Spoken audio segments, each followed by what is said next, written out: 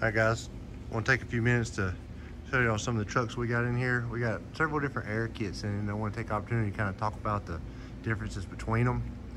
So on this new Ram here, I think it's a 21 model, it's a factory equipped air truck. So it's got air front and rear that is selectable in the cab with different modes, so that you can air up and air down. Now, of course, the factory limits you don't have a huge range. It's a couple inches that you can go up and down. Now, we're doing a 6-inch lift. This is a ready lift kit, and it maintains the functionality of the factory air kit. Now, on this one, we've done a BDS 5-inch lift with the Elite Series shocks. This is I think this is also a 21, 2500 AT4. Now on this one, we did a ready lift dual bag setup. It mounts on top of the spring like so. Works really well for lifted trucks because the block is under the axle. So with it having the extra lift, it's not affected by the bags. And they have a little more extension, so they work good with the longer shocks as well. The air management on this one is also by Ready Lift. It's their Logi-Q. And let's see if I can get you in here to see it. It's kind of hidden in the frame rail. We like to put these kind of out of sight where you don't see them and they're protected.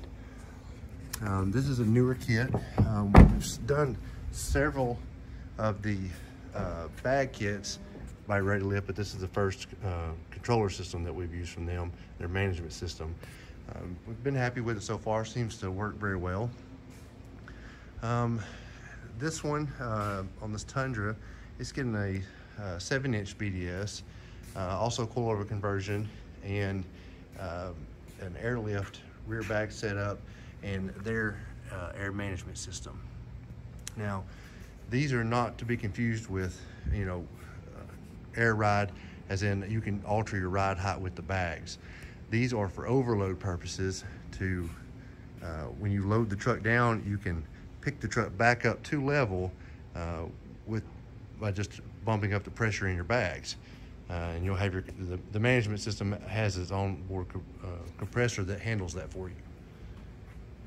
You can buy the bags without the management and just air them up yourself manually, but that's time consuming and not very convenient. Now, on the flip side, you can have something like this that we built a completely custom suspension for. And instead of having leaf springs, it's 4-link, and it has about, I think this one's got around 11 inches of travel up and down, and that is completely used for altering the ride height. On this one, it's got an airlift performance management system that we've built a cradle to hold it and the tank and keep it out of sight. Let me see if I can get you a better shot of that.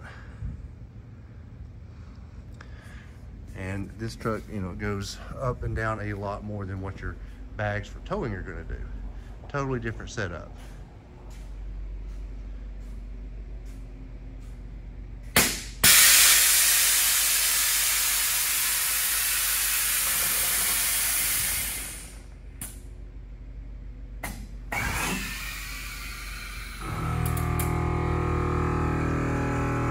So you can hear the compressor kick on, and on this setup we had to build custom exhaust to route around all of this suspension and clear everything when it's fully aired out.